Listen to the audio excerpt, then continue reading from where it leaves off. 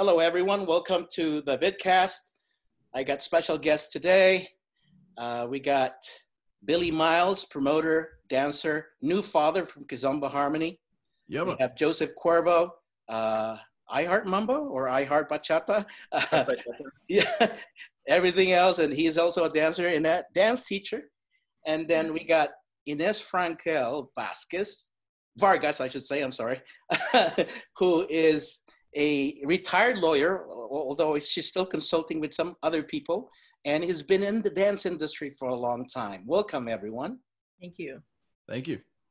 So we have three things to talk about today. Sexual harassment, sexual assault. And in that regard, we have three subjects that we can talk about. First, consent. Second, harassment. And then third, assault.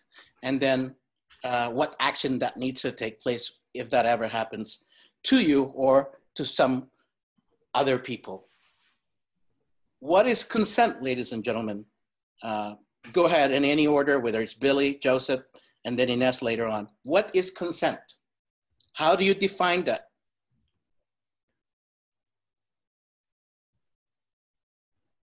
It's hard to talk about consent in a So vacuum. let me give you a scenario here. Okay, I'm single. I took someone, a dancer, from to my hotel room. We drank, we're making out, we're removing our clothes, and then all of a sudden she said, "No, I can't go through this, no." But I still had sex with her and forced her. Would you consider that's both consensual or that was rape? That's clearly not consensual. I mean, that example is clearly not consensual. So you're saying that no means no, doesn't matter. That's right. And there's plenty of law to support that. Okay. Given those facts. Right. It gets murkier if somebody goes to somebody's hotel room and has had a lot to drink and passes out at some point, wakes up the next day and doesn't really remember what happened, but feels that she has been violated somehow physically, or he, because this is the kind of thing that can affect anyone. That's a little trickier. But the example that you gave is clearly somebody said no, and that's where it should stop. Can that be argued in a court of law as far as you went to his room, you started making out? That was consensual. Yeah, that was consensual. But to the point that where she said no. Right, Joseph? Oh, so that scenario that you just described happens all the time. Especially at festivals and congresses, right? All the time. And the problem is that, or one of the problems is that the person who wants to issue the red light, the stoplight, has difficulty. She might be interested in going to the room. She might be interested in doing so and so, but then in her mind, suddenly she's not interested in, Y and Z. But for the police, the way they respond to this very, very commonly is they look for this classic forcible rape. And the moment there are these mitigating circumstances where you're acquainted, you are making out, they just don't care anymore, because to them, they can't even prosecute that because it won't be successful. So that's a very bad predicament for the victims. And it's very easy to create a reasonable doubt in that one. 100%. 100%. It is so easy for a guy. Well, first of all, when you were giving your scenario, in my mind, I thought, holy crap, because we've already skipped all this about, like, if you're a dancer, what are you doing in the guy's room? Like, because a lot of the culture, especially in a festival setting, is very sexed. Right. And I discovered this the hard way, that an invitation for a drink means something else. I did not know that. I was very clueless. Sometimes it means just an invitation for a drink, though. Yeah. It happens a lot. Could be. And a lot of people, or a lot of women, will defend that. Right. They'll say, oh, I'm just here to dance. I'm not, I learned to dance. Whereas the majority of guys that I've encountered learn to dance for other reasons. And so there's that conflict of intent to begin with. So you're at a festival, and then my first question is, whoa, why are you even going to the room to drink? Why is that even part of it? Why is it that some groups in our scene, for example, there's a big group of social dancers in our scene, and they became pretty infamous for having alcohol. They even had a guy in their group with the name Bartender. And they were then sustaining some allegations of like, oh, why are these people intoxicating us? Why are we having these pre-parties, after parties? Why is this even a part of dancing? Why is this? I mean, you go into a ballroom scene, you go to other scenes, and that's not a part of it. They drink like fruit juice, like water. Yeah. They don't, this isn't a part of it. So I think a lot of that starts with the people who are organizing, the people who are pushing the after parties, the people at the festivals pushing this, doing a lap dance, like creating this, like setting the stage, right? Setting the table so that these adverse outcomes are more likely to occur. It starts from there. It starts from you go to an event where there's a lap dance class, there's this class, there's an after party, there's an after party, there's like, and then it sets the stage for these things to happen. Anyway, so your scenario would be a difficult one, and it's hard to counsel because it's hard to tell a lady, don't go to her room, because now guess what you're doing? You're victim blaming. So it's a really challenging, arena to navigate because it's hard to have the law on your side. It's also, I'm sorry, Joseph. It's also really hard to navigate for promoters and organizers because you're responsible for a piece of what people are there for. Well, they can't be micromanaging every hotel rooms, right? Exactly. Yeah. And so a lot of it is personal choice. There are a lot of single people. There is even a culture of like festival flings. I heard that, people make choices, and there is a First Amendment right to associate with whomever. The circumstances are really important. And I have a few suggestions that we can touch upon later for promoters as to how to maybe also be concerned about personal liability. So, Billy, when it comes to consent, you're a promoter and you've been around the kizomba scene for quite a while, and you know a lot of people. What do you think about this?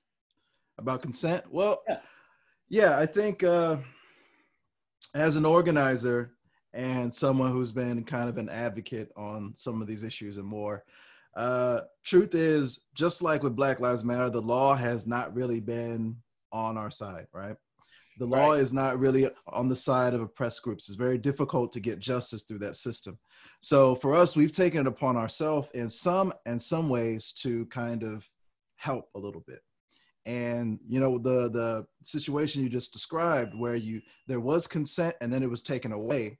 Correct. While that is in fact, as Counselor said, it would be difficult in a courtroom. For us, we've taken the stance that any victim that comes to us with what we believe to be credible firsthand accounts, we will believe them.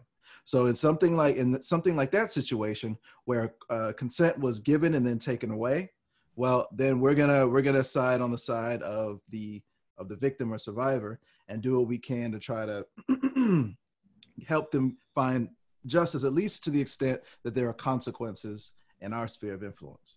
Because these things can be very fluid, and I know there's a lot of legal concerns and things like that, but there's a lot that we can do outside of the courtroom as well to help people. The thing about the situation is, ladies and gentlemen, it's a he said, she said situation. That's where the hard part is. Now, how would you determine this? I mean, would you listen to both sides? And I don't know how to go about it. If it's a he said, she said, there were no witnesses. It's very tricky because you want to be fair to everybody. Right. And we know also that, human nature, sometimes there are, I'm being a lawyer here, not a law person.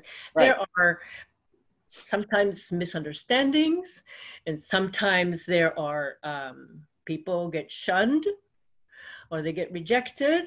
And I'm talking also about the victim as well. I mean, there are circumstances that we don't really understand about the relationship between people. Maybe they know each other for a long time. Maybe they just met. There's all kinds of things like that. And to take action on the spot is commendable. And I think the organizers need to do something. But to then act as judge and jury on the spot while you're also trying to do 50 other things because the festival is still going on or the Congress is still going on. There are a lot of, there's really no hard and fast rule in terms of what to do on the spot, because it also depends on the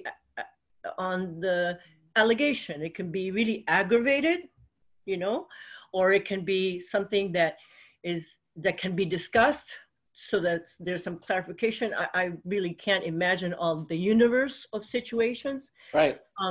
But there is a danger of jumping the gun, if you will, and having the other person not have an opportunity to also be heard.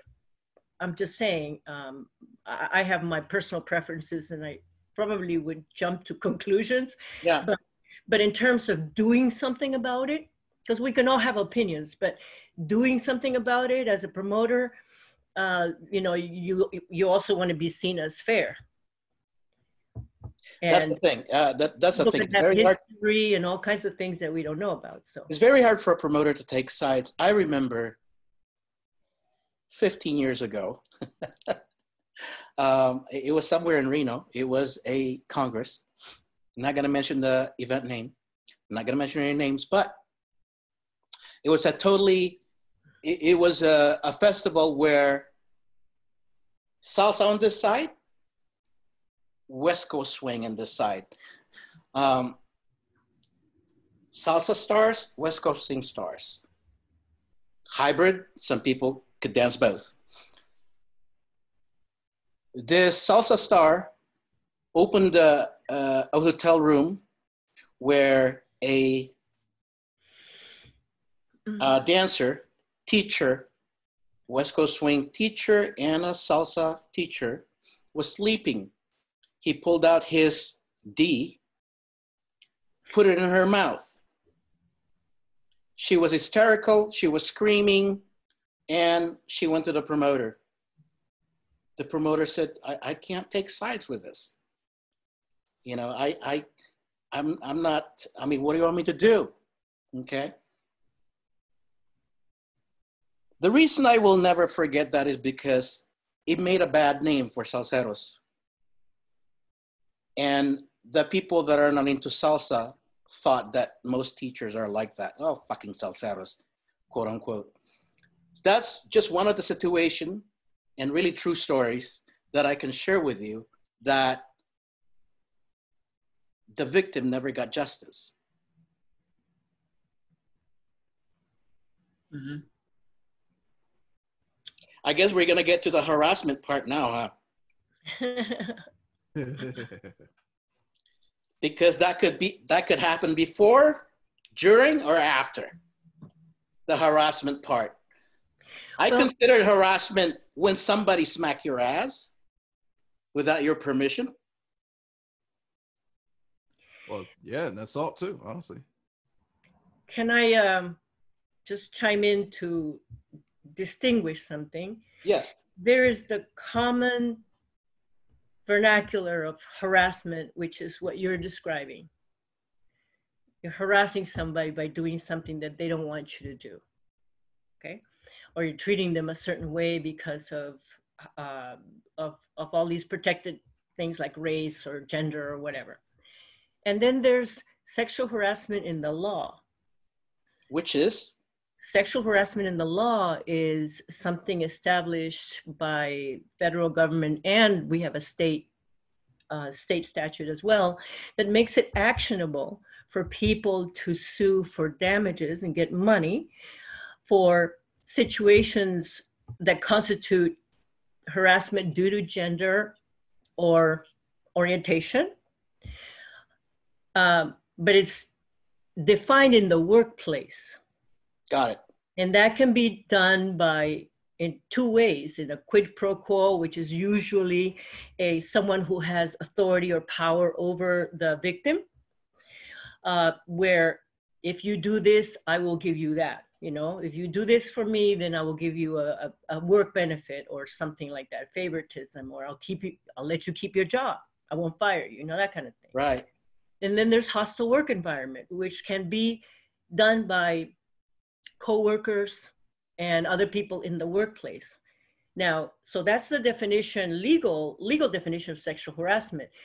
But there is, so it's workplace situations, but the Supreme Court has made decisions that hold that sexual harassment is also actionable in certain circumstances, such as teachers, clergy, doctor-patient, a whole lot of other relationships where there's a power structure. Right. Now, we could say, well, there are teachers here, you know, and there are also dancers that can create a hostile work environment for people, or not work environment, but a hostile environment. Whether or not the court would actually entertain a lawsuit under that statute for dancers in the dance scene is really undefined, because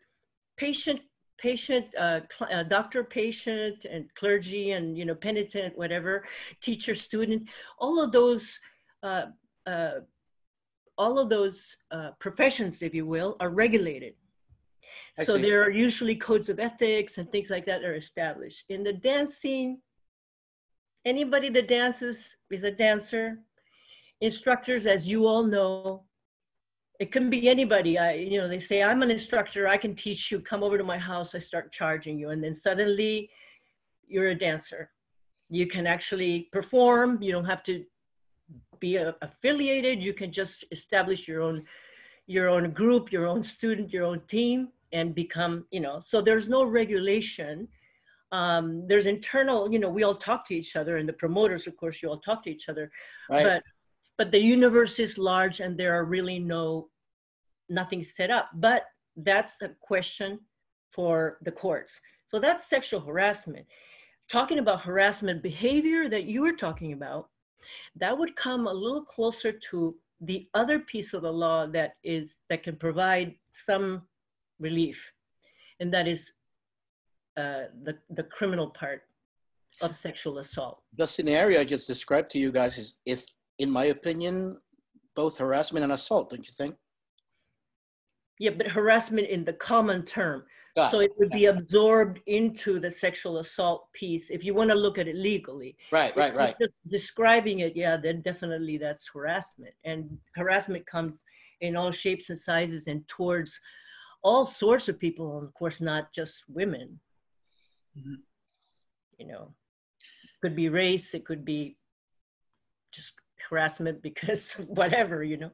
This is such a tough subject, guys. It's because the distinction, it's very hard, especially in our dance industry, because it's not really a workplace if you think about it.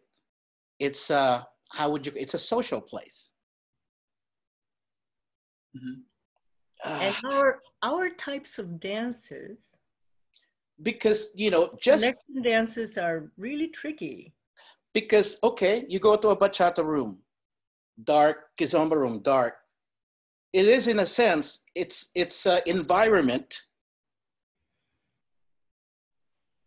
that's inviting intimacy. It's dancing. Salsa too. Kizomba, bachata, you know, it's intimate. Salsa could be very seductive as well. If you're dancing the old style, yeah. Yeah. I mean, Billy, do you have any scenarios here? Because I could tell you scenarios in the kizomba scene, but I'd rather have you say it because you're from the kizomba world. I'm out of the loop there. Although recently we had that incident. We had that scandal, and it was all over Facebook. Yeah, I'm sure you all read it. Did you read it, Ines? There were two of them, I think. Joseph, you read it? I don't. Well, go ahead, Billy. Maybe you could tell without naming names. Yeah, so basically, there have been a number of instructors who have been named in accusations of rape and sexual assault, or some, like, you know, even lesser forms like inappropriate touching, you know, touching of certain things to other things that shouldn't be touching without consent. Yeah, and it's, I mean, some of these things people have heard for a while, and I think it's very important for me to hold on, let me restart my video. It's Yeah, you're stopped frozen, again. dude. Yeah, I gotta Ines and I, restart like, this. boom. Yeah, like, oh, they shut me down. They shut me down. It's important because a lot of people who are not in Kizomba are saying, oh, I knew Kizomba was dirty. Oh, I knew Kizomba, blah, blah, blah. Like, there are no more predators in Kizomba than there are in any other dance or any other sphere of human endeavor. It's just that right now, partly because there are a number of people in the community who've been vocal advocates, empowering people to come forward. And now, for whatever reason, now you have people starting to come forward and actually name names. And so things that weren't as actionable before are now a bit more actionable. So basically you have a couple of instructors who have been named in letters, or, you know, people publishing accounts. And yeah, for one instructor, there's been a lot of them. For another, And there's been a few. and this instructor is big. It's a big name. Mm-hmm. Very, very influential, very popular. And I guess, you know, it's interesting to see how these things play out. And, you know, the problem with the whole he said, she said thing is, you know, when you look at stats, and again, I used to be a lawyer. Now I'm a dance instructor, organizer, or whatnot. So nothing I say here should be construed as any kind of legal advice. Okay. There you go. But when you look at the stats, and I'm also not a professional advocate, but I work with people like Laura Tibet from Climate Against Sexual Abuse. And when you look at the stats, very few accusations of sexual misconduct are actually false. On the other hand, very few people accused of sexual misconduct actually own up to it, right? So if you have 1% of people accused who admit they did it, and then you have, I don't know, 1% of accusations that are false, it can be very difficult to figure out what's what, right? Now, sometimes if you have like 10 women coming forward saying that you did something, it's easy then, right? It's easier. And that's when you'll have everybody saying, oh, da, da, da. But what if it's just one person, right? And then you have the issue of how many accusations are enough for you to believe a victim or a survivor. But yeah, basically we've had a number of published reports, and something tells me there's going to be more, because usually when one or two happens, it kind of gets the ball rolling. People start to feel empowered. They start coming forward, and it's a on one hand, a kind of tough time, but it's also a great time to be able to do a little bit of in-house cleaning now, so that by the time we're all able to come back, hopefully we'll have done some of this cleaning. And I'm hoping that, you know, other dances will also be doing the same kind of, I call it spring cleaning, because this is the perfect time to do it, right? A little bit of a silver lining to this very difficult time, and, you know, other aspects. But yeah, people are being outed right now. If you guys notice, yeah, you're right. Our sisters are getting more courageous, naming names, because in the past, when we had complaints like this, whether, I mean, they would write an anonymous type of post on social media without naming names. They would go under a pseudonym, so that they're not even, I mean, one particular case of a Kizomba teacher that was accused probably 2-3 years ago, he was not named specifically, and this person's a pseudonym who happened to live in the Bay Area, you know, and that never materialized. I think the fact was she was going to file a police report, but I think she backed out. So there is that. Many occasions here in the Bay Area, I'm in Reno right now, but when I used to live in the Bay Area, I would get calls, I would get email saying, well, do you know this so-and-so teacher? Yes, like I do. It's like, have you heard any complaints about sexual harassment, sexual assault? Because we're building a case. So we want several women to come forward. So if you heard of anything, or you know anyone, could you please direct us to them? And I would probably about 5 type of teachers in the Bay Area that is, in fact, you know what? They're going at it right now. And so, you know, I wouldn't be surprised if that name will be publicized, you know, so. It's again with my lawyer hat on. That's why you're here. uh, even if there is more than one person that comes forth with respect to a particular individual. Yeah. We need to be very aware of the fact that, at least in the courts, and I'm trying to just bring the fairness issue into this, the courts will not actually consider patterns of behavior to convict somebody. And the reason for that is, the court has to look at the specifics of a particular circumstance, which is, in front of them. Other instances are considered hearsay, or, there's also the possibility that when somebody comes out, based on a number of factors such as popularity, Sure, and polarization, yeah, or people who are just really, really in support of the Me Too movement, for example, sure, will make some judgments for themselves, which we're all entitled to, but judgments that will have consequences for the person who's the alleged aggressor. And so there's an issue of how far do we go with just assuming that because one person comes out and other people start coming out, that everything that everybody's saying is true, even if they are all kind of alleging the same kind of thing. Right. There are also factors. Some people have come forth. I know of at least one person came forth and said there was inappropriate touching at this festival. But then, and I got really mad, didn't like it, but then I continued to go out with him. Right. And then we broke up, and then now I'm bringing up that issue of inappropriate touching. So it's a little bit difficult to, and other victims may also come up and say, oh, I had inappropriate touching too, but that was so long ago, but I kept my relationship with that person, or I kept seeing him and I kept, supporting him. And so there are factors for each situation that have to be assessed carefully. Joseph, is this the reason, Joseph, is this the reason why a lot of our sisters are afraid and doesn't have the courage to come out like this because of what Ines was just saying? I think a lot of the allegations are not taken seriously, but that's been changing recently. Sure. There's a lot more of this assertiveness training that's been happening, and I guess we're seeing it in different scenes now. And I know we're talking a bit about litigation. We're talking a bit about what happens in a courtroom after an adverse event. Sure. I'm more a fan, or I guess with my group, I did a little bit of research. I looked at a lot of the work of a bunch of different pundits, I guess. Yeah. Social workers, academics, and I started to become more of an advocate of, like self-defense. Assertiveness training falls under that. Right. Where, it's like the FBI says you can avert a burglary by having a dog, by having a light on your porch, instead of worrying about catching the guy on a camera, and then going to court, right? So I kind of like attacking all my problems like that, avoiding the adverse event if you can in the first place.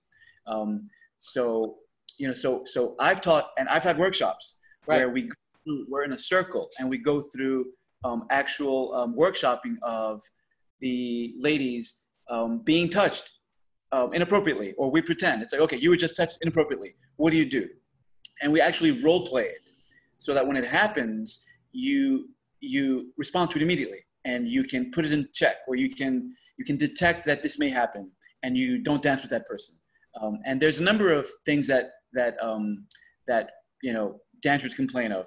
Some dancers don't like being invited repeatedly. Some dancers don't like it when the guy keeps dancing with you after one or two songs. Right. They consider that a form of harassment. And so you have to then decide, how do we solve this problem? Do we wait until something happens and he grabs your ass and then you go to court and you complain? Or do you then say, hey, I'm done, thanks, goodbye. Right. Put your hand up. You say, thanks for the dance. I'm gonna move on now. That's assertiveness. That's really helpful. It can really stem a lot of the adverse events that are happening here. So, but yeah, You know, a lot of people just are averse to confrontation. That's just people. Right. That's not just women. That's human beings. Yeah. Averse to confrontations, period. They're not ready to, you know, to throw down. You know, most people are not. And so, you know, if you watch prank shows, you know, you can see people getting pranked, and like they just freeze. So it's like flight or fight or freeze. Right. A lot of people freeze. That's men too. Men will freeze. Right.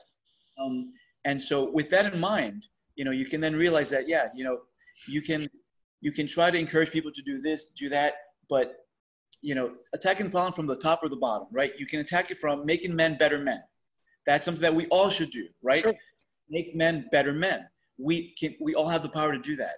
You know, don't sexualize women. Don't say nasty things about them. You know, when you're walking down the hall at a festival, don't say this girl has blah, blah, blah. Don't do it. And then training the ladies, who are usually the ones who are attacked, to do this or that.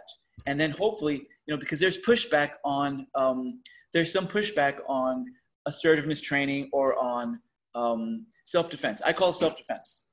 To me, telling a guy, oh, no, thank you, I just danced once, I'm good. That to me is self-defense. Some people attack that as saying it's victim blaming. I don't think it's victim blaming. So that's how I've been attacking this problem. Because regardless of label, right? Regardless of label, Joseph, I mean, it's basically standing up for ourselves and saying, it's like somebody who goes to a hotel room and says no. You know, it's basically stopping behavior. I wouldn't go as far as to say, well, don't put yourself in that situation, but exactly. But when it happens, it's important to take action or do something about it. Exactly. So I can tell you what the reasoning is. So the people who are against self-defense training, they say, oh, why should we train our ladies to be more assertive? We need to train the men to be better men. By training the ladies, the ones who are not assertive enough, would then setting the stage to tell them, you should have been more assertive. Ergo, victim blaming. That's the logic that the people who don't like self-defense take. I've had really good results. I've had my dancers tell me, hey, this guy started to like grope me and I just walked off. Like I literally train my dancers to walk off. Don't just be polite. Don't, you know, ladies more than men are trained to be nice and kind and sweet and like, oh, smile. Forget that. If the guy's acting creepy, his hands drifting, walk off. You know, whatever. It also depends on their personality, because everyone has a different type of personality. There is, you know, exactly. And, yeah. Exactly. That's why it's like you're stepping out of a comfort zone. It's like you're being an actor or an actress and you're just acting differently. But in this setting, you know, being a little bit more assertive in this setting can really like save you. It can prevent a lot of stuff from happening. You know, so yeah, it's true. It's hard. It's hard. Yeah. You know, it's hard Definitely. for victims to. Oh, I know. I sympathize. I'm a native New Yorker and I have no problems being very confrontational at any time. You know, you're also a male. Yeah. Yeah. And That's true also. one let me thing- let me tell you another true story. This is in the past also. I used to have a friend who would smack somebody's ass, especially women. And he has done this for many years because nobody was telling him to say no. Well, it just happens to be that he smacked another friend of mine's ass, and my friend slapped the shit out of him. Ever since then, he stopped doing it. His expression was like, he did not expect that.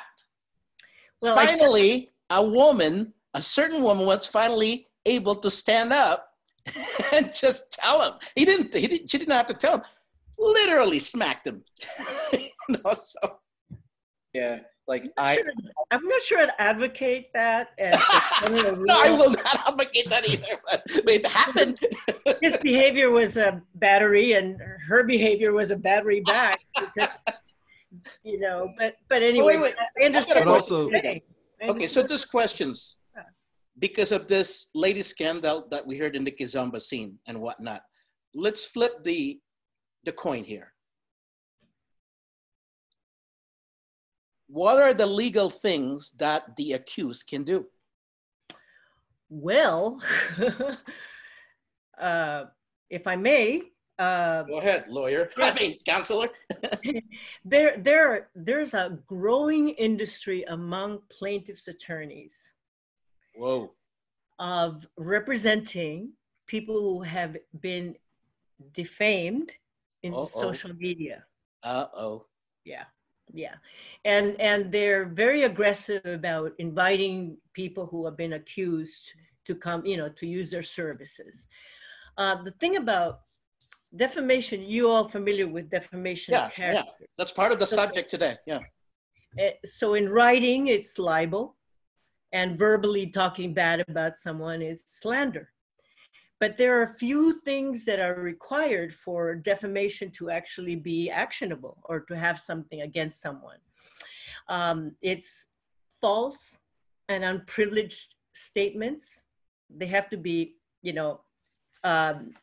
the statement that has been made has to be false or unprivileged, that is harmful to someone's reputation or their well-being or their business, and that is published with the intent of doing harm or being so negligent that they don't care if they're going to do harm. Okay, the defenses are, well, anyway, within that context, an opinion is not defamation. It's a statement of fact. This is what this guy did, and this is what this guy is, right? The defenses is that it's not true, which brings us kind of back to he said, she said, because it's going to be hard to prove. But defamation is alive and well, and it is available to people who feel like they were, that they're the alleged harassers and have lost business or lost reputation or whatever, because someone has specifically named them in social media. So those are the possible consequences of a victim coming forth. I'm only saying it because it's out there. Yeah. I'm not saying it to discourage anyone at all. Right. What I do have, and I don't know how much time we have or how much you want me to get into this, but we got a little bit of time. A little time. So for you guys who are promoters, I have thought about it in terms of some ideas of how to handle this. I'm sure you've thought about them too, because the dance scene is so specific for us. I find things like salsa, bachata, kizomba, and other Latin dances that involve partnership. People are happy. There's a connection issue, which is also something that brings people together.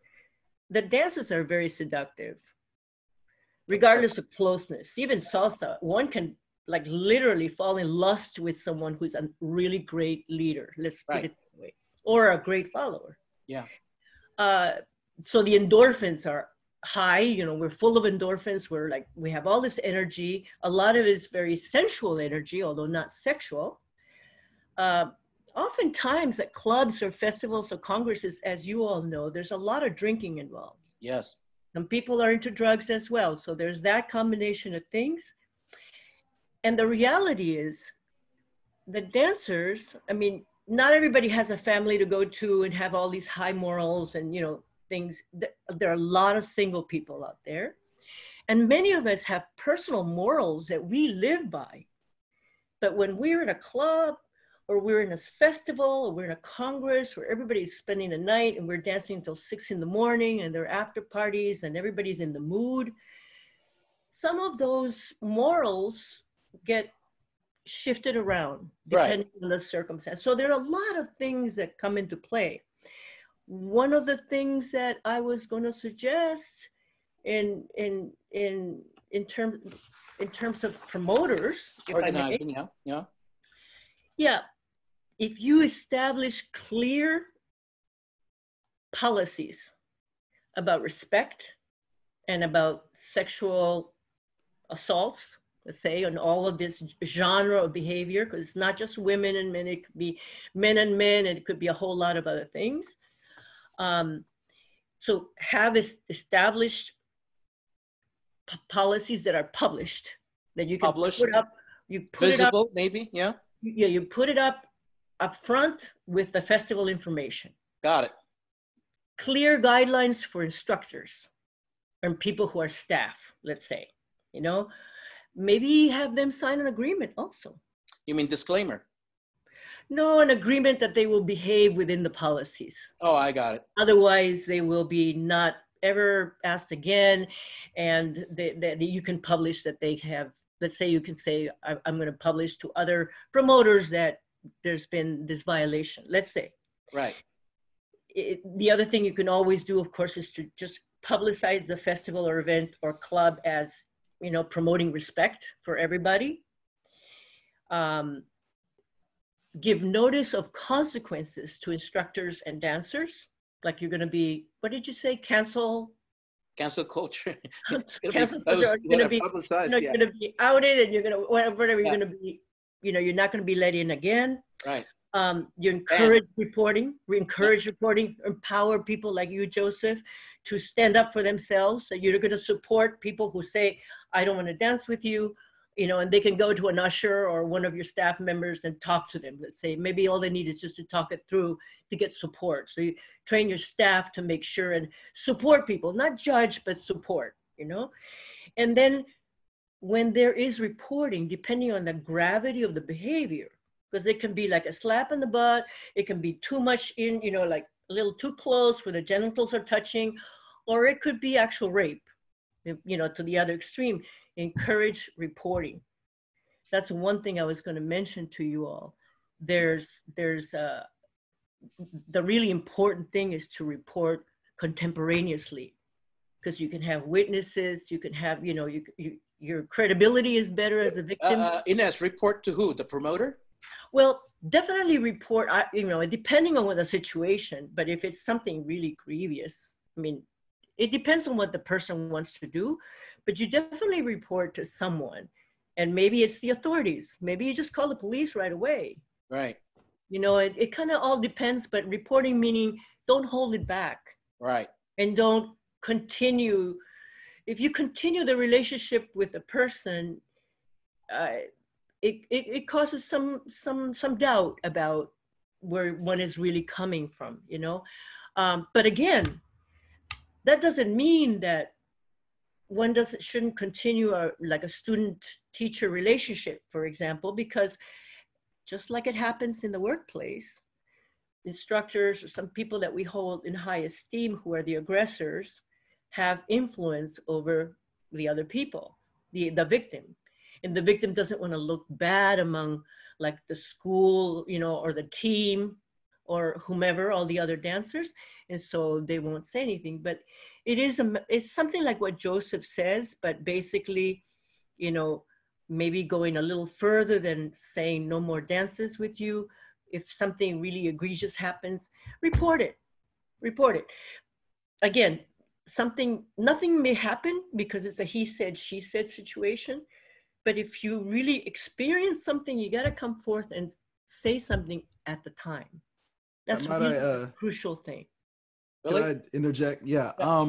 Okay. Well, I just want to address some stuff because there's been a lot of good stuff, but I think Ines touched on it a little bit at the end, but I think we're missing something that really should be the focus, especially in the dance community. And when we're talking about like especially the more violent stuff like rape, sexual assault, it's almost always perpetrated by people in significant positions of influence, right? Yeah. So two things. We're not just talking about inappropriate touching on the dance floor. A lot of the sexual assault has not happened on the dance floor or not even necessarily at a festival, but it's happened in the dance community. So there are two things. One, let's say, you know, a lot of times, especially when we're talking about rape, you know, the idea that you should be aggressive and fight it off, it ignores the point that a lot of times the reason women don't fight, like physically fight, is because they're afraid of getting killed if they struggle. And that's something that there's a difference between groping on the dance floor and somebody actually trying to penetrate you or have sex with you, because, and this often happens. A lot of the ladies, they freeze up, right? And men too, they freeze up because they're afraid that if they say no, they're going to get worse, right? Serious physical harm outside of the sexual assault. That's something that needs to be taken into consideration. And the second thing is, again, And again, Ines, I was the same way when I first started speaking out 4 years ago in 2016, trying to encourage everybody to come forward. But a statement like, well, maybe you won't be believed. Like, if you think of this from the point of view of a victim, that's worth more than just an offhand statement. The idea that someone, especially someone who doesn't want to be a public figure, who's not used to having the sort of attention that someone, say an organizer, teacher, DJ, or whatever might have, the slut shaming, the victim blaming, and also the fact that most of these sexual assaulters and predators are really talented manipulators and have a crew. And often this crew, I call them minions. And I've dealt with many minions in my time because of our outspoken advocacy on a lot of issues. They tend to do a lot of nasty stuff behind the scene, bullying, threats, intimidation. Yep. And it's not always coming directly from the predators. It's the people doing the dirty work for them. That's people so you have, them. Right. So you have this culture, rape culture, that one dissuades people from coming forward, but also, you know, it's like if you don't even think you're going to be believed, even by people in the community, right? And what you said, why did you continue the relationship? Well, you can be raped with somebody and still continue a relationship. In fact, it happens a lot, and it happens because of this power dynamic, right? Somebody rapes you. Maybe you want to feel like you've taken ownership of it. Maybe you feel like if you say something, you're going to be ostracized from your entire social circle. Maybe it's fear that nobody's going to believe you. You know, Stockholm syndrome, there's a lot of things, but just because someone has had sex with or had a relationship with someone afterwards, that doesn't mean that they weren't raped. I mean, until recently, it was legal to rape your wife, right? So, you know, we have to be careful about that. And I know that in the law currently, that is something that's taken into consideration, but that's part of the problem. And that's why as organizers, as people in the dance community, we should, especially people like who are organizers, we should be very careful not to conflate the things that we can do with the current state of the legal system, which I think most of us can agree has missed the mark on a lot of social justice issues. That's all I have to say. Yeah, you're right. You know, there's still quite a few women in our industry that are still struggling and having PTSD with this type of situation, and they can't reveal or out the person because they're still in fear, psychological fear, because that person has minions to protect. You're talking about shaming here. That's really one of the factors that our sisters are afraid to come out and name names. That's a really hard wall to, you know, to crack. I mean, it's just, as much as we encourage people, that's going to be something that every individual person is going to have to struggle with. Well, you know, let's get into the scenario here then, Ines. The other thing, since we're doing this on YouTube, the one thing I would like to say is, you know, for victims, you're not just speaking out for yourself. Another thing that you might be doing is you may not get the justice that you deserve, but you're not only encouraging other victims to speak out, regardless of whether it's the same aggressor or not. And if it is the same aggressor, maybe that person is going to think twice and 3 times before continuing certain kinds of behaviors. Other women will probably be a little bit more concerned about associating with that person. It's a matter of like really educating everybody. But there's just one last thing that I wanted to say on the legal end. Yeah. If you're afraid of somebody and you don't want them to come close to you anymore, now I don't know the level of aggression, okay? But regardless, if you don't want to have that person come close to you again, get a temporary restraining order. All you need to do, and of course that's a he said, she said as well, but at least you can initiate, it's an order of protection. It gives you the power to not have that person come close to you. And if they do, and they violate that order, then it becomes a criminal matter and you can call the cops on them because you have an order. But a temporary restraining order is a common way of seeking protection from aggressors. I'm just throwing that out as another possible avenue. Or become a member of certain community that supports such thing where people could sympathize and help you out. For example, Kizomba Harmony has a private group that advocates this. I mean, can you tell us more about this, Billy? Yeah, the group is called Kizomba Unity, and we started the group in 2015. It wasn't because of rape culture. It was just we wanted to have a place where we could discuss issues facing our community that wasn't in front of company, so to speak. So it started with just, we talked about issues, instructors and standards and things like that. But then when the sexual assault allegations and accusations became public, we used that group. Oh, hold on. I think I paused again. Let me restart my video. Okay. When the sexual assault, the letters and things started being circulated, we've used a group to help advocate, because again, it's one thing to say, survivors, you need to come forward. It's another to create an environment where they actually feel supported. And they're supported, correct. Forward. Yeah. Because you can't basically ask somebody to put themselves out there and put a ton of weight on themselves if nobody's going to be there with them, right? Very few people are going to be willing to do that. And so, psychologically, I always say, if you want somebody to do something, you should make it as easy as possible for them to do it, right? So in the group, we, if there are firsthand accounts, we allow people to share their stories in the group. And again, of course, to be fair, we don't just post anything in there, you know, but it has to be what we believe to be a credible. Did I pause again? I'm restarting. Yeah. No, as long as we can hear you, it's good. Yeah. It has. Where is this group? Where are you, Billy? We're based in, the group is in Facebook. We live in Houston, but yeah, the group is on Facebook. It's called Kizomba Unity. So anybody who agrees with the group rules, you're free to come and do it. But it's a private group because we talk about things that are meant to be private. Now, of course, sometimes people will screenshot things, but at the same time, at least we have a place where we can talk about it. And we've had a lot of great discussions about these issues in the group. And a lot of people have been empowered who are now speaking out and who are now becoming leaders in their own right and speaking on these issues. And I can say that. Yeah, it's by approval only, yes. Yeah. And if there's somebody we think is like sneaky or not on the up and up, we won't let them in the group. But let me interrupt you there, Billy. Ines, he was just mentioning about somebody screening shot. Is there a legal thing that they can do when that happens? Depends on what they use it for, I suppose. If it's their own personal use, and it's okay because they're a member of that group. But if they're going to then blast it everywhere, I don't know. Probably the administrator of the group would just have to kick them out. God, I hate the new technology. I don't think there's any legal issue there. But go ahead, Billy. Oh yeah. So yeah, we use the group in our platform. And again, in the very beginning, when I first started speaking out, I was putting a lot of pressure on the victims to come forward. And I thought I was helping, but what I was doing was just triggering a lot of them. And the reason is because it's not like people who've been harmed don't want to get justice. But again, if you're in an area, especially if the people who have harmed you are really, really powerful, right?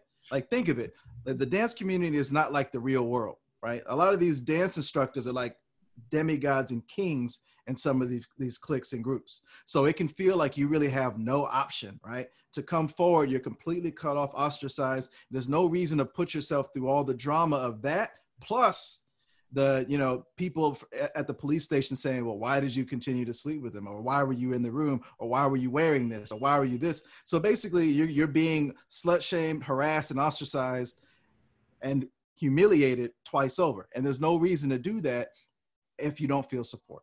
Right. And I think now compared to 2016, and part of it is because of Me Too, right? Before Me Too, a lot of the stuff was on women, how you can protect yourself and save yourself instead of on predators to not be predators.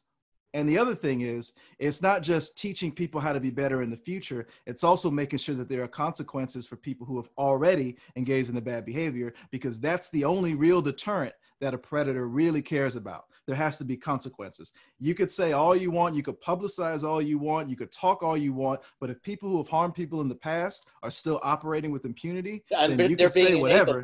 Yeah. So you could say whatever. What consequences are we talking about? Huh? What kind of consequences are you talking about, Billy? Oh, well, consequences for us, if we have credible firsthand accounts of sexual misconduct, we won't hire you and we won't support any events that do. And that's where it started. In the beginning, it was rape And now we've now, of course, it gets down to a point where there's some gray area, but things like rape, sexual assault, things that take away somebody else's agency, I think we can all agree that whether or not somebody knew what they did was rape or not, as a professional, in an environment that is conducive to this kind of coercion, we have the right as professionals to make choices and choose people who are not going to be liabilities to us or our communities, right? And so we can do that.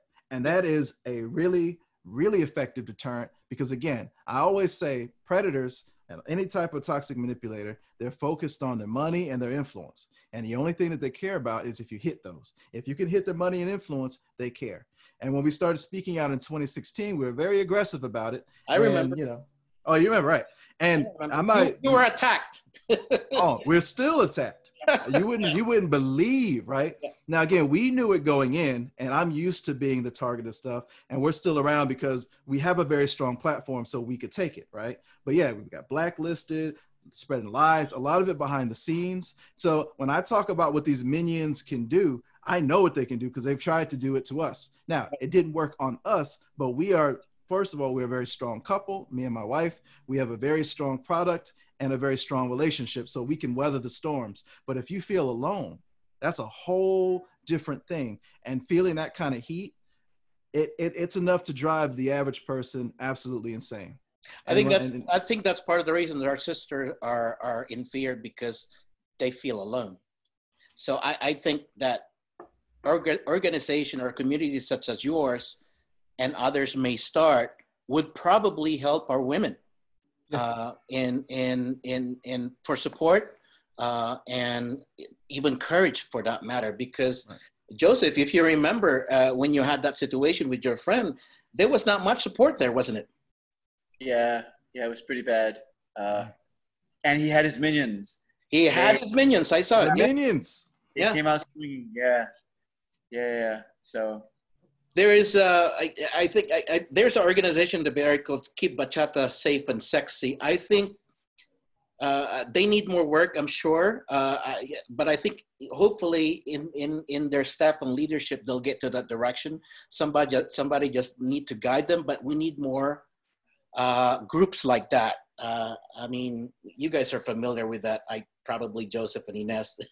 So I'm still a member of that, but from time to time I would gaze in their posts. It's pretty much the same story. They would share certain things on Facebook. Yeah, but they need some guidance, that I know. Yeah. I want to just before we all leave, I want to say there are these stories, and then there are these people in power with minions, but real common situations are situations with just dancers, and just Joe Blows kind of, and Jane Blows, whatever, and we have to, as I think I want to encourage our followers, let's say, or female dancers, to know that no matter who is doing anything to you that you don't want to be done, that you talk to someone in authority at the particular place. And if that club or that venue doesn't support you, then then go to another level. But go tell someone, do it contemporaneously, and do it. Try to remember as much as you can, and see if there are any witnesses, and just, if for no other reason, for self-preservation and to deal with the PTSD that will follow. You may not want to go to a restraining order. You may not want to file sexual assault charges. You may not want to become the victim and all Facebook plastered, whatever. But just commonplace situations in clubs, venues, festivals, and congresses, dancers, not just people in power. A lot of dancers take advantage. They manhandle. People want to hook up, whatever. That's cool, but it's got to be with consent. Just remember that. All right. So, last questions here. If one of our sisters or one of our brothers get into the situation and they become a victim, what's the first step they should do? Depends on what happens where. Let's just say festival. Well, if it's in a hotel room, and there's a rape, what's the first step that they could do? well, you can call security in the hotel room, tell the organizers, call the cops, make a report. Is it? And if it's a rape, I'm sorry, there's also, you know, if you go to the cops, they'll put you through a rape kit and all kinds of things like that. So that's what would happen in a rape situation. Well, in a rape situation, Ines, I'm kind of confused. Which one is better? Go to the hospital or go to the police? No, you go to the police. You go to the police right away. I think that would be the most credible thing to do, is to do it really contemporaneously. If you can, if you feel comfortable enough doing that, because again, many women won't do that right away. And the police will usually take you or make sure that you get to the hospital and that you get a rape. Because for evidence, right? Right. Just evidence, period. You know, it still doesn't, it's not evidence of consent, but it's evidence that something happened, and then you can, like, you know, build on that. And but if it's just a sexual harassment, Billy, what do you think your attendees need to do? Yeah, if it's at our event, please come talk to me or my wife immediately, and we will address it. I mean, it doesn't happen often, but when it has, we definitely, I mean, depending on what it is, we're very happy to kick people out and make sure they never come back. You know? Doesn't matter who they are, even if they're star teachers, right? Yeah. Oh, yeah. Because we talk to, did I stop again? Yeah. No. If we talk to our artists at our events, and because, again, we've been so vocal, you know, at this point, it's pretty clear. And, yeah. You know, people who are around us tend to be on their best behavior, even if they don't other places. But yeah, we let people know, you know, if you do anything that makes people not want to come back, you're not coming back. Right. And if you do anything to hurt anyone at an event, you're gone immediately. Goodbye. And if it's a crime, you'll probably help call the police, right? Oh, absolutely. Yeah. Because also, if it's anything worse, and again, this is public. Anybody out there, if someone victimizes you in our sphere of influence and we're around, please come to us and we will support you. If you want to go forward, we will stand by you. I'll go with you to the police department if you're comfortable with that. I'm an ally, and so is my wife. So yeah, absolutely. And I think, I paused again, but yeah, I think anybody who's in a position of influence, especially an organizer, anything happening at your events, you got to take responsibility for, right? We can't control everything that happens, but we can control how we respond to things that do happen. So absolutely. If you're at an event, talk to the organizer. If it's something like rape, call the police first or do whatever, then also talk to the organizer or whatever. Talk to organizer or somebody you trust, and make sure that, you know, you do what you got to do.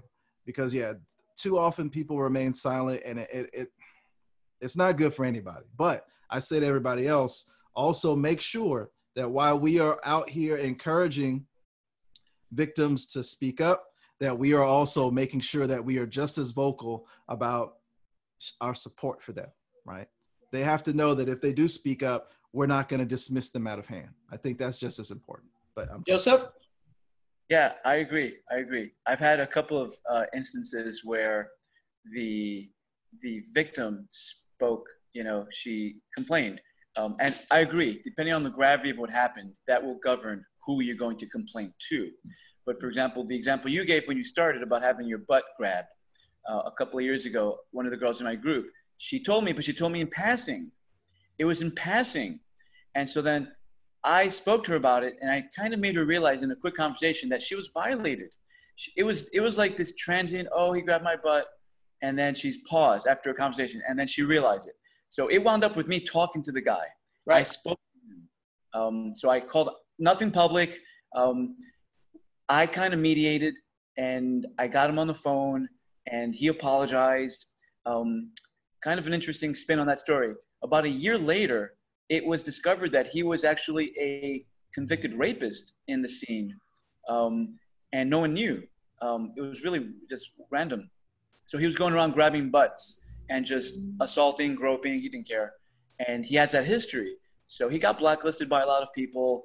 But yeah, I think coming out and some kind of a chain is helpful. That chain of support is very helpful. Yes. So who are organizing or running the groups need to be responsive, because I've heard of a lot of people, a lot of groups, a lot of, event organizers who don't respond. And it's like they're hitting a wall. It's like, oh, I complained that this happened and he didn't do anything, So I think definitely that encouragement to, if you're comfortable, you have to start with that. If you're comfortable, complain to someone, say something to someone, and then you have that support to then go and do whatever you feel is appropriate. If, you have to communicate, see what she's comfortable with. You can't go and confront the guy if she doesn't want you to. You can't do that. But it starts that cascade of events. Ines? Wanted to throw in a couple things. One is, to all the people out there who are watching this or who hear about this stream, if you know of someone, if a friend of yours tells you, encourage them. You can help too, even if you're not the victim. Encourage them.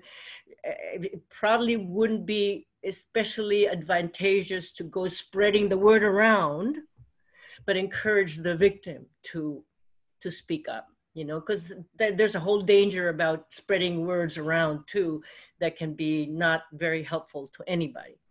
The other thing I would say is, if any of you promoters, event organizers, whatever, are interested, if you don't already have your policies of respect written, I'm happy to help. That's great. I had this idea, ladies and gents, of, you get vendors at festivals, right? Some people sell shoes, massage, whatever. I was thinking of this idea, a vendor that is an advocate of this subject. So the attendees or what have you knows where to go. Although, an independent one, although I would not doubt Billy doesn't have to do that in his festival because everybody knows he doesn't play. But I just had that idea, and actually I shared it to keep bachata safe and sexy, that if they want to have a vendor at any of my festivals, they're welcome to do so, and that they'll be visible, and MCs will be announcing if ever something happens that they know where to go to as a mediator between the police, between the promoter and whatnot. At least that goes along with what Ines was suggesting as far as visible policy of respect is concerned. You all know already, this never happened to my festivals. Although if it happens, I know a lot of women that knows me that I don't play, so they're probably scared to tell me. I will behave. But tell me, and I will support, because I usually knock on the door and beat him up. But but I will behave. I'm not gonna jump the gun, but I will make sure that you're supported, you're heard. It doesn't matter what the big name is. We will tackle it, and we will hear you out, and we'll support you. Any last words, ladies and gents, before we go? First of all, I want to thank most of you are busy, but I want to thank you for coming in here and sharing your wisdom and expertise, because lately, as you know, it's been happening. And one of the great thing about it is that, as Billy said, more women are really getting courageous. So that's a good thing. See, when a woman comes out like that with courage and fearless, the other get inspired, and it becomes a domino effect, as you've seen. Yep. Last words. Thank you for having us. Yes. Yeah. That's it? All right. Be safe.